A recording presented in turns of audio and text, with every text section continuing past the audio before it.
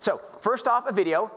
It's going to make you see the future and understand a wonderful future where we can use brainwaves to fight crime, be more productive, and find love. Let's roll. You're in the zone. Even you can't believe how productive you've been. Your memo is finished, your inbox is under control, and you're feeling sharper than you have in a decade. Sensing your joy, your playlist shifts to your favorite song, sending chills up your spine as the music begins to play. You glance at the program running in the background on your computer screen and notice a now familiar sight that appears whenever you're overloaded with pleasure. Your theta brainwave activity decreasing in the temporal regions of your brain.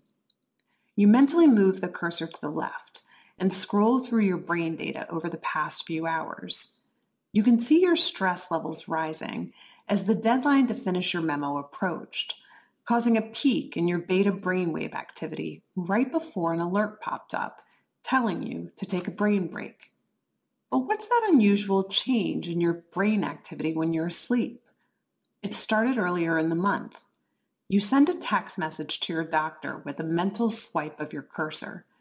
Could you take a quick look at my brain data? Anything to worry about?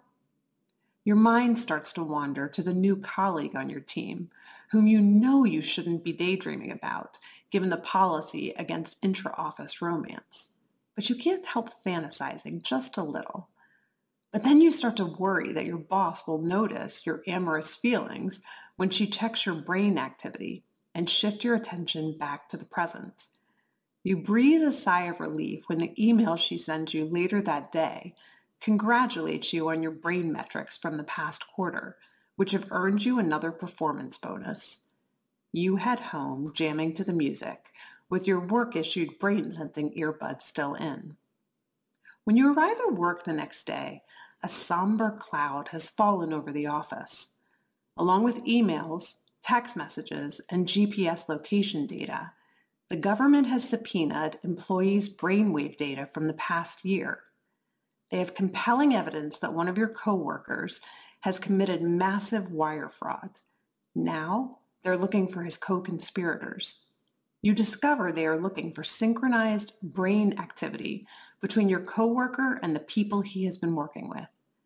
While you know you're innocent of any crime, you've been secretly working with him on a new startup venture. Shaking, you remove your earbuds.